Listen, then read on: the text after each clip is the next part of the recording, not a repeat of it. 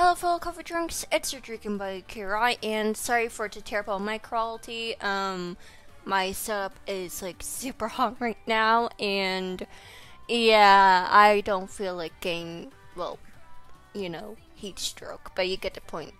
So this is probably going to be a pretty quick but important video, so if you guys can, please just watch the whole thing, because, I just feel like I have to tell you guys this because, well, it's important and, well, it's very important lore to the channel and, well, me in general.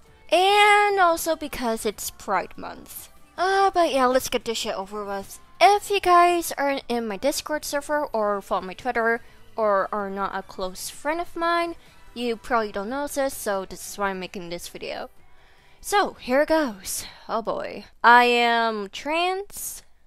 I am non-binary, AFAB, which means assigned female at birth, and also I am pansexual, which basically means I don't really care about your genitals, I just care what's inside.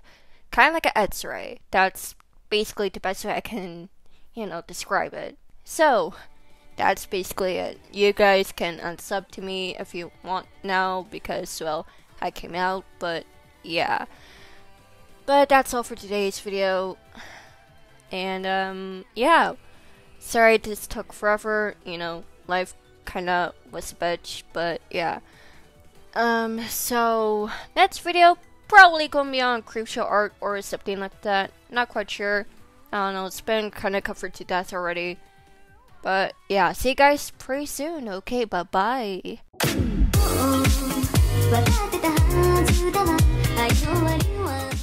Don't be ridiculous. Pegasus was a very macho guy, full of testosterone and confidence. He was a true man's man. Yeah, he was a man's man, all right. He was that man's man and that man's man. He belonged to all kinds of men. I don't follow. Are you telling me you seriously didn't pick up on any of the signs?